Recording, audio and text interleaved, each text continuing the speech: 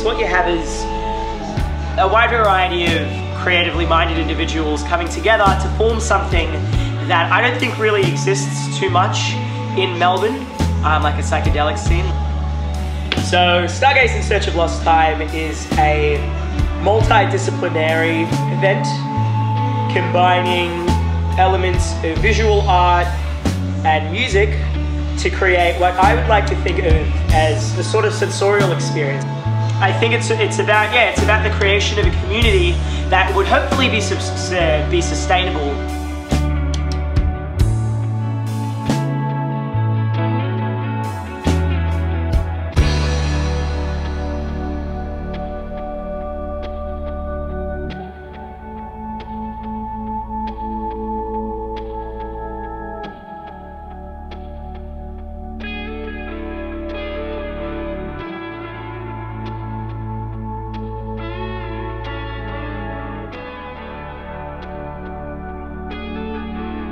My name's Dougal.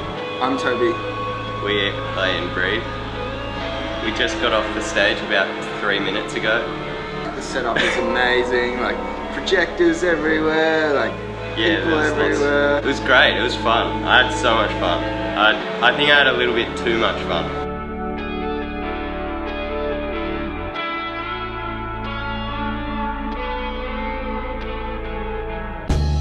Through playing over the last year, we've met heaps of awesome bands that, yeah, it's too often that they're shoved away in a corner.